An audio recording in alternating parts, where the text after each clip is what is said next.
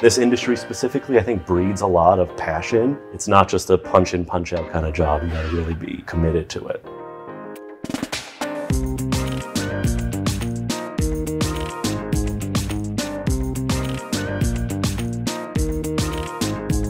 Atlantic Brewing was founded by my uncle and aunt in 1991. And this was really at the dawn of the microbrew.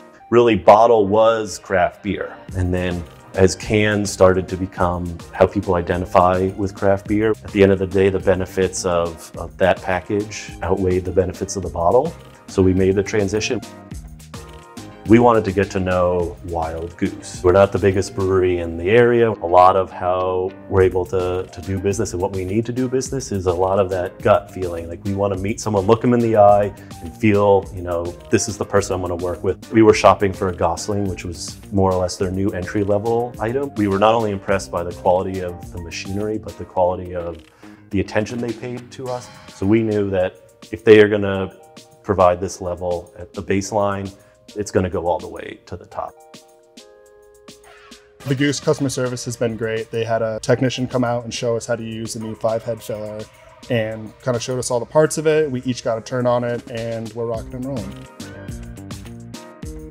A swift machine means packaging members are available to do other things. They can make more beer, they can keg, they can, you know, design new recipes. Packaging can be a long day, so when you can condense that timeline, it just sort of bleeds into all better things. Wild Goose just makes it easier on everybody because it's a newer systems than what we were previously using and everything's very seamless. Canning days are probably my favorite day of the week. We're excited about the quality of what we're able to produce. Light, heat, and oxygen are really the main spoilers of beer. When you can, it's a lot harder to get oxygen out of. You have a bigger opening composed to a bottle. We have shown to have amazingly low levels of oxygen, which makes our beer really shelf stable. Wild Goose probably say, oh, we knew that was going to happen.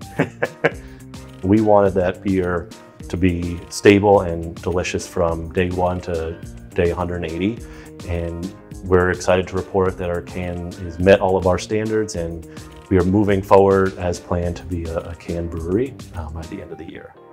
If you're another brewery looking at Wild Goose products, do it. It'll make your life easier and you'll get products to customers faster.